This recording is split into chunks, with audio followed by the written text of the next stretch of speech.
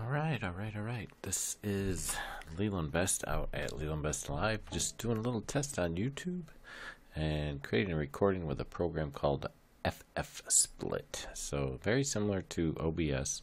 This is obviously somewhat of an open source program.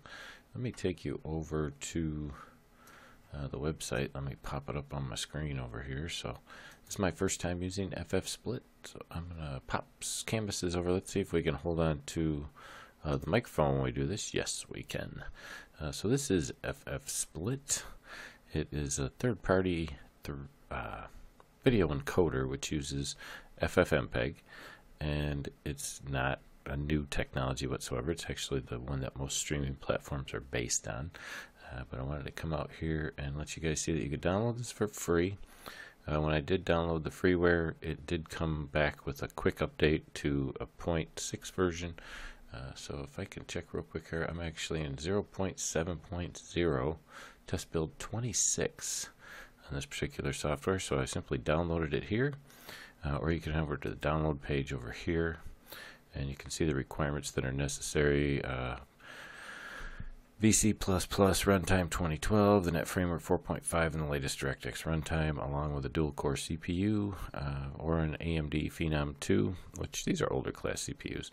And Windows Vista is the minimum. I'm actually running in Windows 10 at 720p, so I'm pumping out a signal at 1280, 720 at 25 frames per second. My bandwidth looks really good. My encoder quality is high. My status is live, and my bit rate's running anywhere between 600 and 300 kilobytes per second. So the average bit rate out is about 1600 kilobytes per second. It told me I would be good to have about 4 megabit upload speed in order to be able to run what I'm doing currently, which is both running live video through my Logitech C920 and recording. So I'm heading out to Facebook Live, to my Facebook Live, or I'm sorry, YouTube Live page. So if you see me out there on YouTube, hello out there on YouTube. Let's go take a real quick look and see if the broadcast is actually coming out. So we'll see what's going on out there. This is, again, first try at this software. Looks like I'm live, so I'm going to head over to the recording page, or the broadcast page, see if the live stream's showing the way I want it to. I'm going to mute the tab. Well, look at that. Quality is fantastic. I don't see any real lag. It looks like it's probably 10 or 15, 20 seconds behind like normal.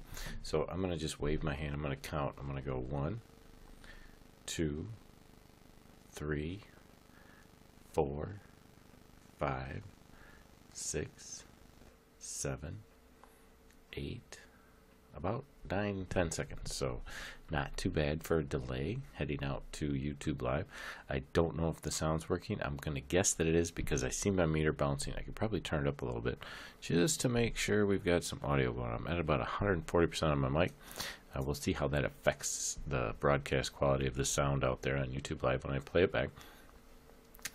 But this, if I can give you a chance real quick, let me show you the encoder itself back over at FFsplit. So again, this is very much like OBS. So if I head back to the main page, and I apologize, my eyes are a little dry right now. You can probably see in the image, let's see if I can do this for everybody. I'm going to shoot that down. I'm going to fire up, zoom it real quick. And I'm going to see if I can't zoom in on this page for you guys a little better. So you can actually see what the software looks like. And you will see that it is very, the image is a little bit dull. So probably not the best way to do that. Let's do it this way. I'm going to exit out of that. I'm going to copy, I'm going to do a quick screenshot. Okay. So this is for my sake, basically.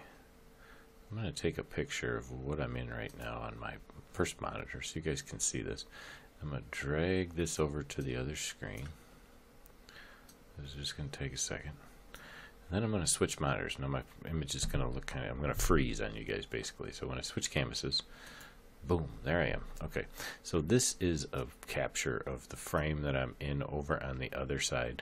So as you can see, very much like OBS, almost the exact same layout.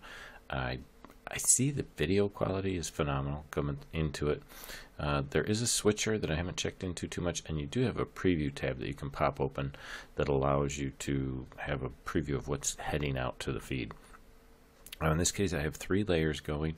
I have my screen monitor layer off currently because I actually have 2 different canvases. I have a default canvas, which is what I'm running on when I have my camera on. So right now when I'm broadcasting out to YouTube Live, this is my default canvas. It's simply my camera and a little overlay that I can move around with my logo on it at any time. So I can bring that out.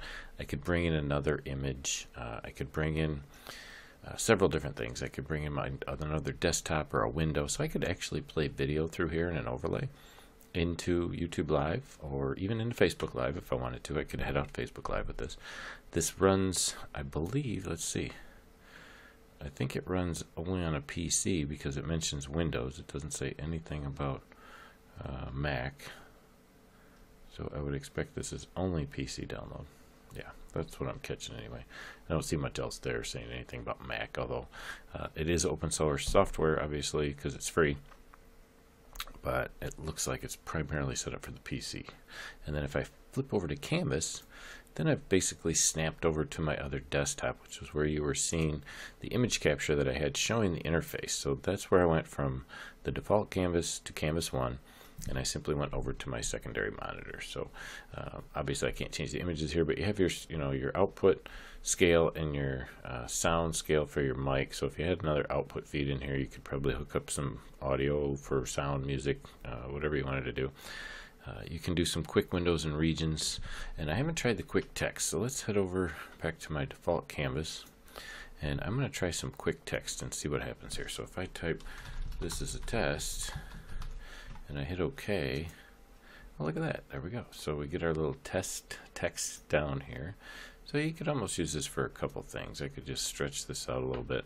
Oh, I guess it just disappears. So it is just that. It's quick text. Once you touch it, mess with it, it goes away. Or is there... Nope, here's a quick test layer. I think I folded it somewhere. I'm not sure where I put it. The thing I don't see is how to drag the actual layers around. I haven't determined. Maybe if I... here we go. Okay, so I can move them up or down. So let's move them. Let's move this one down to the bottom. And then I'm going to move it back up. Let me move it up. It says it's visible. Not real easy to move stuff. So I wish there was another way. Let me do another quick text layer. Looks like that test wasn't quite the way we wanted to see it. So I could do something like this. And it'd make a quick lower third, like an instant lower third. Oops, I didn't type that very well, did I? I made my I too big, so let me double click in there, see if I can change that. No, I don't think I can. See, once you do it, that's it. So I actually made a capital I for live when I shouldn't have. I didn't take my time. But anyway, so you can see you could do something like this real quick, like on the fly, create what looks to be a pretty good stream. Honestly, I'm not too disappointed. So let's try this real quick. I'm going to head over to my other screen again. So I'm going to snap over. I want to try a video. So I'm not going to play my, well, I'll show you my other screen where you can see me on YouTube Live. So let's do this. I'm going to go ahead and see if I can't play the video of where I'm at over on YouTube Live. And we'll see if that comes through the feed. I'm going to have to make sure I'm pumping the signal through. Yes, it's coming through over here on B1. So as soon as I unmute BCB Live on YouTube Live, it should start to play the video over there into the feed. Where I'm at over on YouTube Live feed. I'm going to have to make sure I'm pumping the signal through. Yes, it's coming through over here on B1. So as soon as I unmute BCB Live on YouTube Live, it should start to play the video over there into the feed.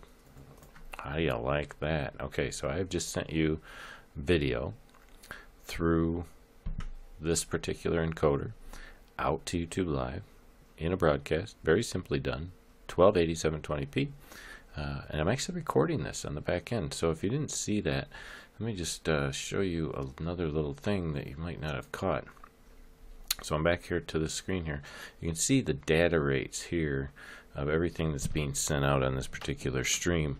Now the one thing you didn't see was that I'm actually sending out a recording of this to an MP4 file on my computer while I'm doing the show. So I'll not only have the YouTube live recording set up for me on the back end of YouTube, but I'll also have a local recording available of this product, or of this production I should say, and we'll see how that came out. I'm not sure what the quality will be like, or if there's been any stagger on YouTube Live. We'll have to go back and see if there's any lag and take it from there. So this has been Leland Best out at Leland Best Live, just showing you another little play toy to get out there and broadcast in the live streams.